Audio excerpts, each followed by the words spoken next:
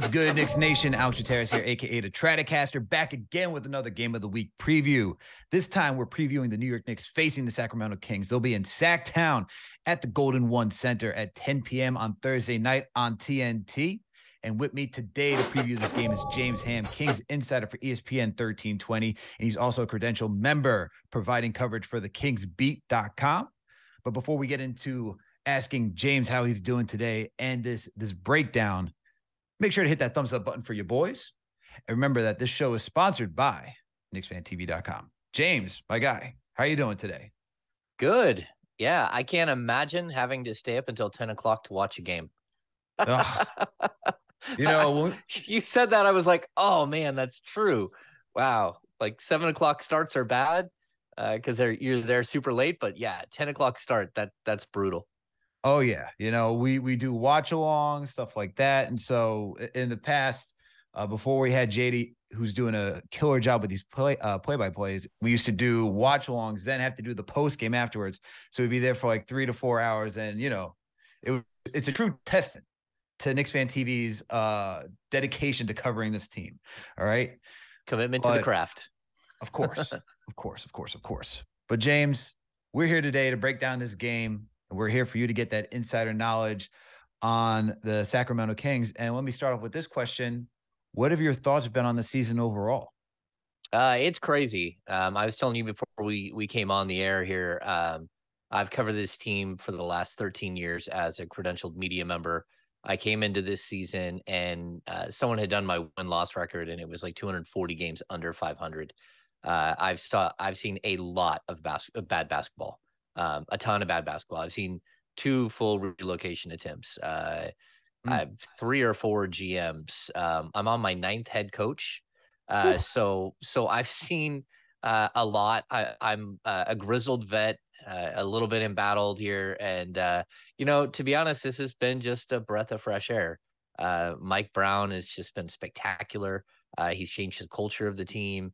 And what they've been able to do, I think every step of the way, it's surprising. Like I did not expect to cover a team that with 18 games remaining in the season would be tied with tiebreakers with the Memphis Grizzlies for the number 2 seed in the Western Conference. I just didn't see it coming. I thought they would be better. I thought they would fight for the play-in spot.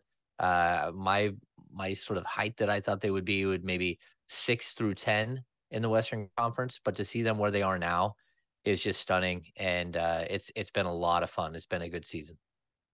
Absolutely. It's the same on this side for the New York Knicks, because even myself, I have predicted this team to get 42 wins, to be slightly above 500, just because of what we saw last season. They underachieved after a year of making the playoffs as the 4 seed. You had Kemba Walker, Evan Fournier last year. It just was clunky. And then starting the season, we didn't know what Julius Randle we were going to get this season. Now he's back to playing at an all NBA level, all-star, adding Jalen Brunson. I knew he would be impactful and helpful for this team, but he's been playing like an all-star and quite honestly was snubbed.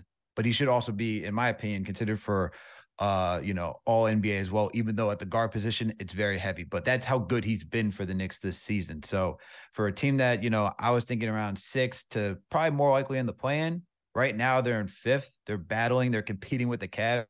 Everyone's had in rumors like, oh, the Donovan Mitchell trade should have got through, blah, blah, blah, blah, all this. So it's been a breath of fresh air once again for the Knicks, just like your Kings. And let me ask you this. What have your thoughts been about the Knicks season so far? Because this is going to be the second time the Knicks are playing the Kings. So what do you think?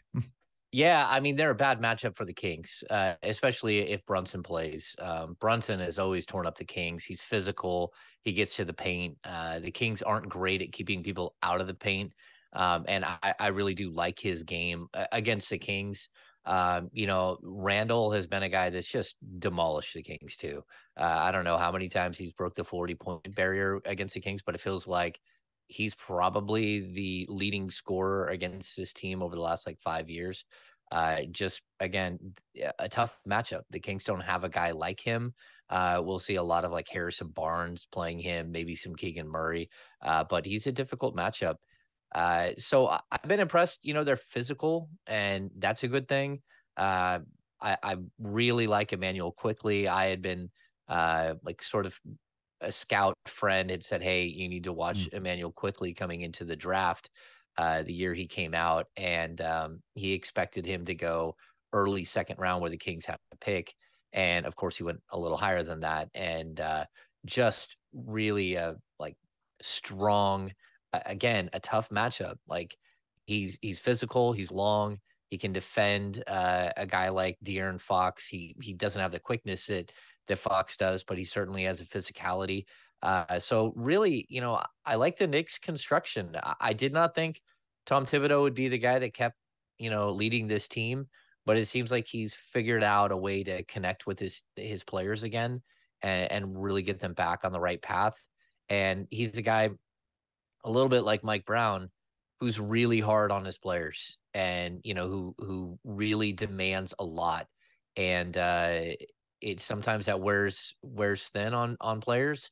But it seems like he's figured out a way to recapture the imagination of his team, which again I did not think would happen. I thought Thibodeau would be out and you'd be looking at someone else this season. So yeah, it's an interesting group of players. RJ Barrett's talented. They've got scorers. They've got length that the Kings don't have. But we'll see how it goes. They just rattle off 9 straight. That's big. I did not expect them to lose to the Cavs. I expected them to roll into Sacramento a 10-game win streak, and Mm. then we'd have to kind of see how it played out. And no, they lost to the Hornets. Sorry, my bad. Yeah, I expected them to roll in with a 10-game win streak and it to be a battle. They're going to be in for it though. Like the Golden One Center crowd is like second to none. It's absolutely incredible. Sellouts every night, but like fully engaged, chanting. You'll hear it through your TVs at like 1 o'clock in the morning when the game's going. Uh, you know, you'll be Work like, that in. I've got to be up until 1 a.m. Okay, thanks. that's right. You'll be like, wow, that's really loud. I wish it wasn't 11:30. Oh man, but yeah, I thought there's expectation that Tom Thibodeau would have been out earlier this season too. I mean, we had a recent article drop yesterday by your own Weissman for Fox, and even Tibbs himself thought he was going to be fired during that stretch. But sticking on pace with this matchup and the Kings, you mentioned Randle. You're gonna have Keegan Murray guarding him, probably Harrison Barnes. You didn't mention Domantas Sabonis, which is interesting because that's a guy that Randle seems to just like he always rises up to the challenge against Sabonis, especially when Sabonis was out in Indiana.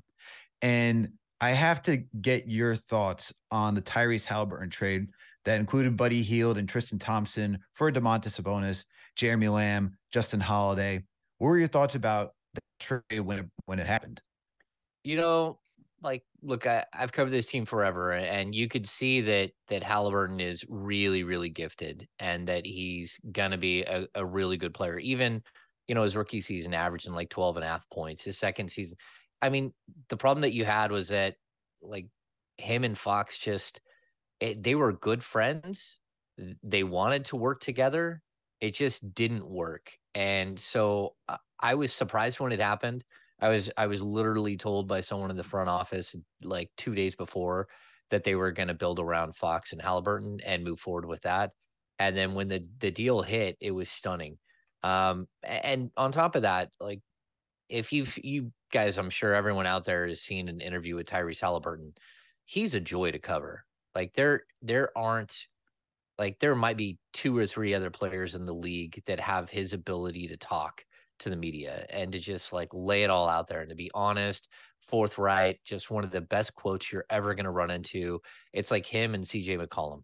They just have this way about them of speaking and kind of taking on whatever's happening. And I thought Ty was just, again, we talk about a breath of fresh air. He was just like spectacular to cover.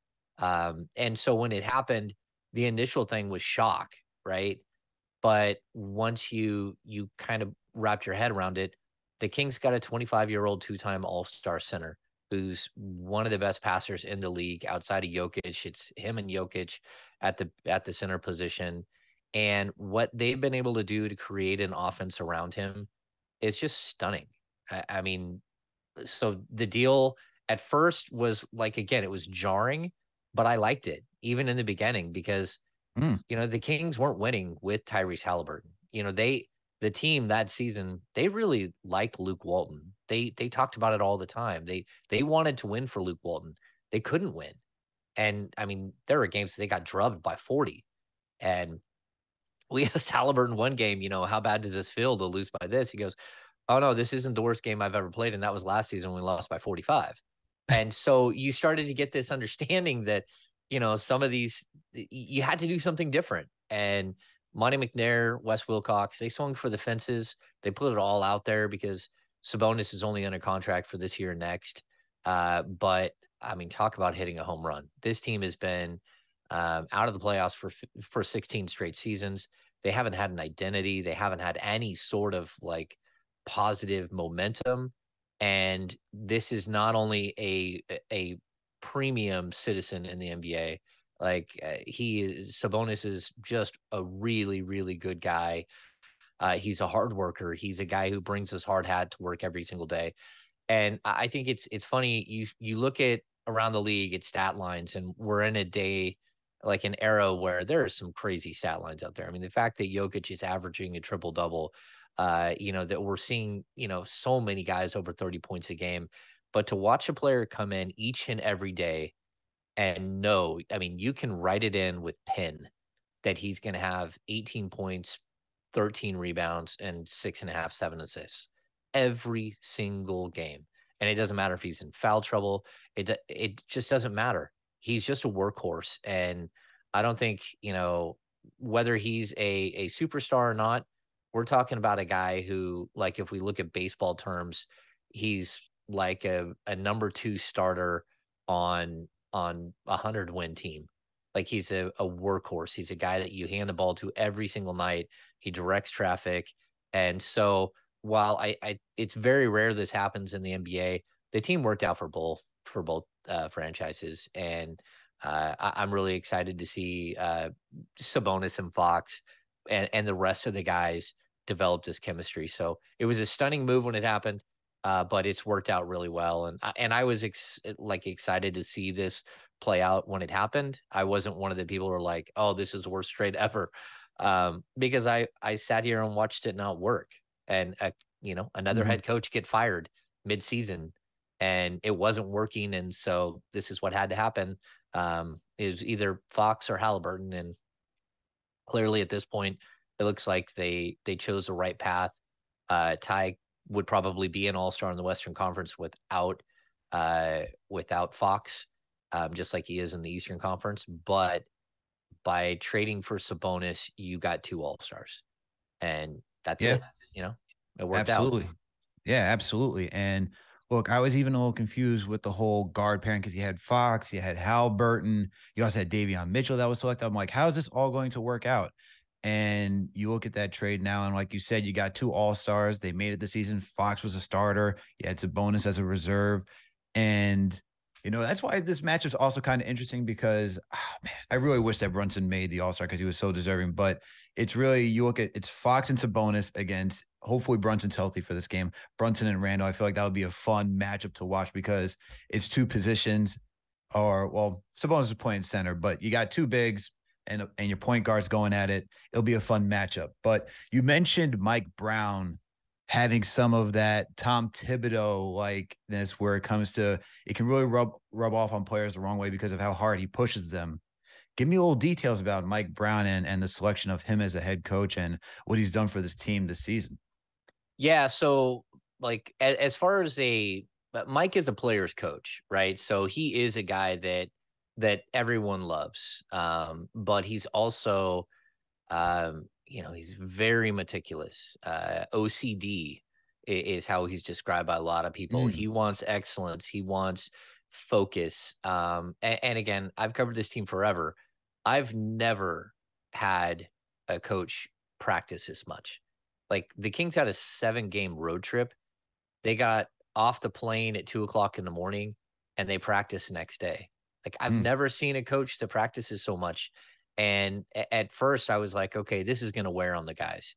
And you can look at some of the players during the season and see these dips in performance, right? Malik Monk from like the second week of December until late January, there's like a 24-game stretch where he shot like 36% from the field and 25% from three. And I felt like he was worn out. And we've seen Kevin Huerter have these big dips. We've seen Fox had a small dip in productivity. Sabonis really hasn't, except for the first couple of games of the season where he fouled out every single night. And then, sort of Harrison Barnes right there too. I'm going to pull like Keegan Murray and kind of put him to the side because Keegan is a rookie and, you have your rookie wall that you hit like 3 times during a Mhm. season. So he's had ups and downs, but the core group of these guys, you've seen them like sort of wear out. And now we get to this point in the season with 18 games left. And I feel like the Kings, number one, they've been one of the healthiest teams in the league. And part of that is because like they've had 2 pretty substantial injuries that with Sabonis having an avulsion fracture in his thumb and Keegan Murray having something similar that wasn't quite an avulsion fracture, but something wrong inside the thumb where he wore a brace for like 8 weeks. They've played through it. And I actually, at this point, I want to give props to Mike Brown because I think a lot of what's happened here is his players are just in great shape. They are game ready every single night. And I think a lot of the league is doing this whole load management thing and they're sitting players or resting players. Like whatever happened to the days of Latrell Sprewell playing 82 games a year and 42 Oh minutes man. a night. Like it's gone. And those players were in great shape because they practice hard, they played every night. And so that's where I kind of look at this Kings team. They're doing something a little old school as far as like practice and playing and the amount of minutes, but I think it's working. And Mike Brown, he's known as a defensive coach. The Kings are horrific defensively, and it Mm. kills Mike Brown. It like hurts his soul. You can see it every night, but they are historically good offensively. Like they have the greatest offense in the history of the NBA as of right now. If you look at offensive rating, and over their last 12 games, I mean, they're averaging almost 131 points a night. Like their offensive rating is like 118.8, Wow. and it's absolutely wild to watch this team work. And it's really like the basis is Fox and Sabonis. You're using Fox's speed, his ability to get downhill. You're seeing like in the change in direction, the change in speed that he can do. It's absolutely amazing. But I'd say the key to the Halliburton and Sabonis trade was you got 2 interesting pieces in Sabonis and Fox that are very different, but they're really, really easy to put other players around. So if you look at a guy like Luka Doncic or James Mhm. Harden, or name that guy who has a high usage that likes to dribble the ball, like it's not easy to put players around those guys, and that's Mhm. why those guys aren't winning 55, 60 games a year, even though they should. Maybe Harden will with Embiid, but again, Luka, he's difficult to put players around. And, these 2 here, it's just worked. And I'll give Mike Brown a lot of credit to just give in and say, okay, we're just going to have to be great offensively and we'll figure out the defense. We'll figure out how to get stops, to get fourth quarter stops. This team is battle tested. I think they're 5-0 in 1-point games. They're 4-0 or 5-0 in overtime games. They had the double overtime win over the Clippers where they won 176 to 175. One of the greatest games you'll ever watch. Just so much fun. Mm. It just incredible shot making. But again, I think a lot of it is Mike Brown keeping the positivity, keeping the team on the same path, never too high, never too low. The Kings haven't had a 3-game losing streak since November. Wow. Yeah, so like if you go through every single one, it's Denver and it's the Kings. Every other two, if you look at Memphis, if you look at the Suns, the Warriors, Timberwolves, the Pelicans, all of them have had prolonged losing streaks this year, which is why Mhm. the Western Conference is so far down. But Mike Brown has buy-in. He's got these guys bought in. And I mean, look, again, this is my 13th season. They're 1 win away from matching the highest win total I've ever seen, which is 39 wins. And we still have 18 games to go. They're in uncharted waters. A lot of these players haven't played in the playoffs, or a guy like Harrison Barnes played in the playoffs like a decade ago, but Sabonis has limited playoff experience. Fox has never been there. Herter has a little bit from Atlanta, but Malik Monk has never been there. Davion Mitchell's never been there. It's going to be interesting to see how he holds his team together and continues to demand that they stay together, but that they work hard and they show up every day and they learn and they try to get better. So before we get into the preview, then what is the expectation then for this Kings team in the playoffs? Is it just, hey, we made it there because we haven't been there in so long, from the days of like having Chris Webber, Mike Bibby on that team, and you're like, look, we're back here, so let's just be happy that we're back here? Or are you expecting to go on like a mini run? You're expecting some like a 7-game series in the first round? Like, what is the expectation for this team then? Yeah, I think it's really interesting. It was about 2 weeks ago. We were coming out of the All-Star break, so whatever that is, all these days run in together. But Harrison Barnes said, "Yeah, we're kind of focused on, like, you know, getting to they were at the 3 spot there. They're like, we're kind of excited about hosting a playoff series." And I said, "Did you just say host a playoff series?" And he smiled. He goes, "I did just say host a playoff series." Um, I think the Kings don't. They're laughing at the national narrative that they're just going to be one and done, that they're just walking in. Their expectations is that they're going to play their brand of basketball, and they're going to go as far as they can go. And whatever that is, whether it's a first round win, whether it's getting bounced but learning something in the first round, I don't think that they care. They are focused on one game at a time and on getting better. And I'll even like they just moved into the 2 seed and they're tied with Memphis. Like we heard all this the Brian Windhorst noise last week about how the Lakers couldn't wait to get they're going to try to fight to get up to the 6th seed so they could play the Kings in the first round. It's like, Mm-hmm. okay, man, we'll meet you in Temecula. Like, well, how about we make it easier for you? We'll go to 2 and you can get to 7. That's what it feels like. This team's like, all right, bring it on. Bring it on, LeBron. Bring it on, AD. Like, they don't care. They're ready to play every night. And it again, there are so many wins this season where you walk into the night thinking, okay, well, this is gonna be a tough one. And then you get done and you're like, all right, still standing after 64 games, still standing. We are talking with James Ham, Kings insider for ESPN 1320. He also covers the Sacramento Kings as a credentialed media member for the Kings Beat. So, James, let's get into this game preview now. For this game, there's one matchup I'm looking at. And I mentioned it at the beginning of the show.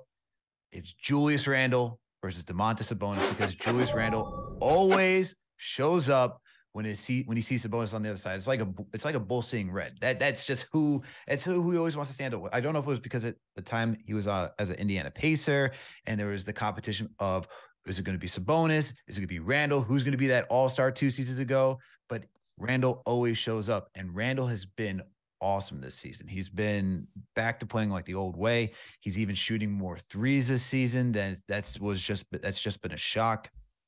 But his overall play, his understanding the double team, recognizing the double teams, right? It's his ability to bring the ball up and just letting Jalen Brunson get him into the right position. Instead of watching Randle try to back down from 3, Brunson's finding him on the block or midway through, and then Randle is able to attack the paint, finish strong, knock down his mid-range jumper, whatever it is. He's just scoring at will for most of the time. Last night was an off night for him, but he was tired. All right, he had to do some work against the Boston Celtics, so we can forgive him for that. But I'm looking at Domantas Sabonis. You talked about it. He's a playmaker too in his own right. You talked about how he's just like Jokic when it comes to being one of the best passing bigs in the NBA, but he can also score. So I'm looking at these 2 guys to lead the matchup. What are your thoughts about these 2 guys being the main matchup? And are there any other matchups that you're looking for in this game? Yeah. Okay. So I agree with you as far as the matchup. It's really crazy how these 2 will go at it. Whether they play against each other a ton, we'll have to wait and see. The Kings do like to do other things. So like we'll probably see Keegan Murray. We'll probably see, um, Harrison Barnes. Just to keep Sabonis out of foul trouble. That's the biggest issue Sabonis has had all season is Mm-hmm. foul trouble. It's the only way that you can kind of slow him down. You put Mm. up the stats. I mean, the guy's shooting 63% from the field. Whatever he was in Indiana, the numbers look very similar. They're not though. Like his efficiency, the way that he handles his business is absolutely crazy to watch. That and I'll bring up that here's I think where if the Knicks want to slow down the Kings, which is almost impossible to do with the way the Kings are scoring right now, it's about the DHO. So a lot of teams run pick and rolls where the guard is orchestrating everything, right? And it's what you guys are used to seeing with Brunson and Julius Randle. So you'll see so much of the pick and roll action be the guard handling and coming off of screens and then either kicking or going to the rim or pulling back, whatever it might be. The Kings run DHOs all day long, which the dribble handoff. And so basically, they're inverting the pick and roll. So now Sabonis is making all the decisions, and the guards are playing off of him. It's really interesting to watch, and it's really interesting. It's really difficult to defend. You surround Fox and Sabonis with all these shooters. Even like a guy like Trey Lyles, you'll see Trey Lyles defend, go out and do work on Julius Randle as well. Trey Lyles is shooting like 37% from three. Harrison Barnes is up to 38%. Kevin Herter's over 40, 41% from Keegan Murray. So basically, I think this matchup it's a lot of fun, but it's because Sabonis is the great like generator of the offense. And if Julius Randle doesn't eat the space and really, or if they don't throw double teams or traps at Sabonis, he's just going to tear him apart. And I say that because, I mean, again, the Kings are a historically good offense. That's what we're seeing. You're not going to be able to, you'll be able to score whatever you want on them, but it's whether you can outscore them. And a lot of times you can't. So I think it's a great matchup. It's a fun matchup. I hope they don't get in foul trouble. I haven't looked to see who's officiating the game. I hope like we don't get like a Scott Foster I was or about to say, I hope it's not Scott Foster who's going to be like, "Hey, I'm going to make this a show about me and not the game." yeah, that's always a bad one. And then Tony Brown Yeah, is another one where you're just like, come on, man, what are you yeah, doing? What are you watching? Like, what is happening? This is supposed to be about the players. I mean, even in the 176 175 game yeah. against the Clippers, like Sabonis sat for a huge portion of the game with 5 fouls, and they were Crazy. ticky tack. You're like, come on, man, like this is basketball at its greatest. Like, get out of the way, let them have a good time. So I hope Yeah, that that's what we get to see because these are two physical. Like you don't put Mitchell Robinson on Domantas Sabonis and think that that's going to work. Any skinny guy, he just goes right through him. He pushes him under the basket and dunks on him. And it doesn't matter who it is. It's what he's done all season long. You put the big, thick guys on him, and that's the way you slow down Sabonis. yeah, and I'm more curious to see how, from an offensive standpoint for the Knicks, I'm curious to see if because what the Knicks like to do is to get the switch, right? And so if you're going to bring the switch on to Julius Randle, who's now capable of driving the lane, finishing around the rim, or just getting to his mid-range spot, if you put Sabonis on him, Randle, as I mentioned earlier, is a good three-point shooter. He's shooting currently 35% from downtown on 8 attempts per game. So Randle's now able to stretch the floor. If you bring Sabonis out there, you're kind of giving Randle the opportunity to say, all right, this is my chance to go drive and attack the lane. Or you're just trying to figure out that mismatch if you want to get to Brunson too. That's the other alternative that I see is because I think Sabonis has a little difficulty guarding smaller guards as well, especially who are crafty or physical. That's just my opinion. You let me Yeah, know if that's the that's other matchup. That's the other yeah, matchup. It's Brunson and Fox yeah. because like those guys have gone at it. Like he killed the Kings when he was with Dallas. And so it's the physicality that he brings that, he can get to the key. And it's really going to be like two different styles, like the physical guys that you have, whether it's quickly or it's Brunson, against the flat out speed and athleticism of Fox and Monk. Those are really, really fun matchups. And I think that's where it'll be won and lost. I think both of the big guys are going to do their thing. Sabonis won't put up 40 like Randall will, and the Kings can't stop Randall from scoring 40. It seems like historically throughout his career. Mhm. I'd also like Fox. He missed the game on what was it Monday. But it's a minor hamstring thing. The team was just being precautionary, like super cautious with him. And so I expect Fox to be back and well rested. He'll have like 4 or 5 days off at that point. And so you'll get like a full dose of what De'Aaron Fox is this season. And to be honest, it's really impressive. He just last game he had 25 points. That was the first game, and he had 8 straight with 30 or more.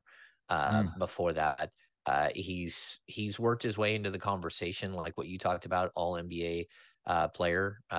Like, do I think that the Kings will get 2 all NBA players? Probably not. But Fox is deserving. I think he's 13th in the league in scoring. He's averaging 25 and a half a game. He's just been spectacular. His fourth quarter numbers, he's the best in the league. He's the best clutch player in the league right now. I don't even think it's remotely close. And a lot of the reasons why the Kings are where they are is because Fox is finishing in the fourth.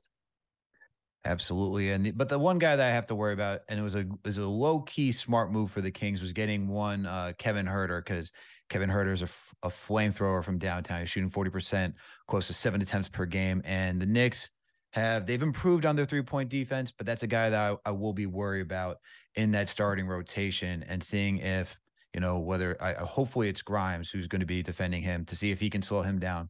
And even when Josh Hart's out there, to make sure that he doesn't go off for a big night. And yeah, I'm curious to see how De'Aaron Fox plays, because he didn't play against the Knicks the first time. So hopefully he's back, because I'd like to see what both teams look. And hopefully Brunson's back too, because I'd like to see two full healthy squads battling it out. But going to the battle of the benches, man. Knicks bench is finally getting back to where it was, especially with the addition of Josh Hart. Over the last 10 games, the Knicks bench is 17th in the league when it comes to points per game, with 33.8 points. But the Kings are better, since they're 11th in the league in the last 10 games, with 36.6 points coming off the bench. What are your thoughts about this bench matchup? Because for the Knicks, this is where, hopefully, I think it'll be interesting. It'll be an interesting test, because Quickly's been playing well. Josh Hart's been playing well. I'm confident. But I think the Kings are also deep, because you got Malik Monk, you got Davion Mitchell. This is no bench to scoff at. So what are your thoughts on this matchup?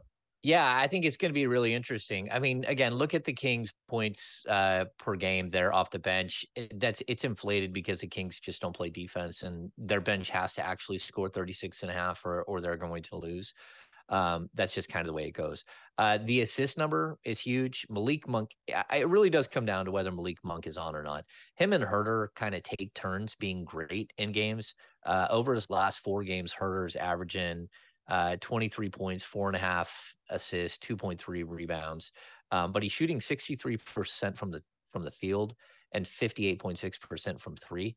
Like, this dude is on a tear right now. And while that's happening, Malik is kind of taking a step back. Now, this is a Knicks. They know the Kings don't get TNT games, and all of a sudden they're on TNT. So this is going to be like big lights, the glamour, the glitz. And I expect a guy like Malik Monk, who loves the spotlight, to come out and play really, really well. So Mitchell has been great defensively.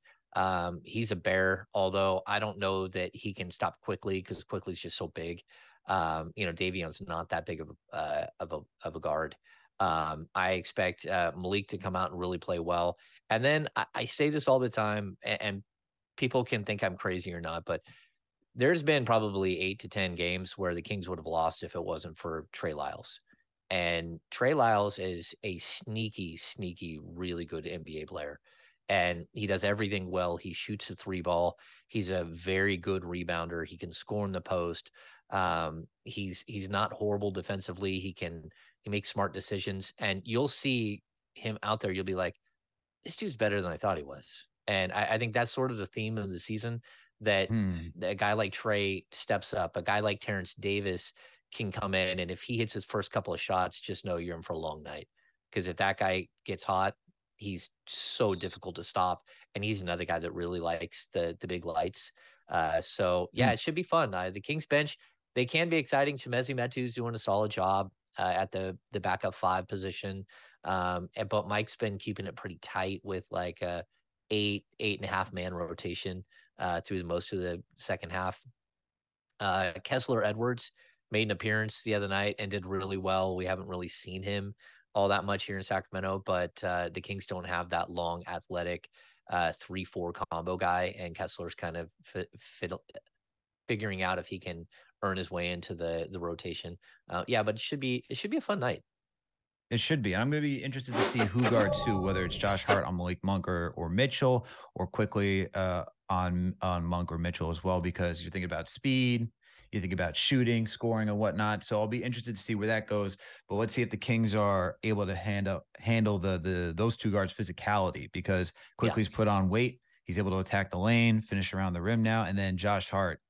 Talk about the iconic Tom Thibodeau player, plays gritty defense, one man band man out in transition. Those are going to be two interesting matchups to pay attention to. But before I ask you the final score, just quick, I need a quick hitter because this is my guy. What happened to Rashawn Holmes? I really like Rashawn. He had the eye issues last year. He had 2 lacerations of the eye, one which required stitches early in the season. Then he got COVID.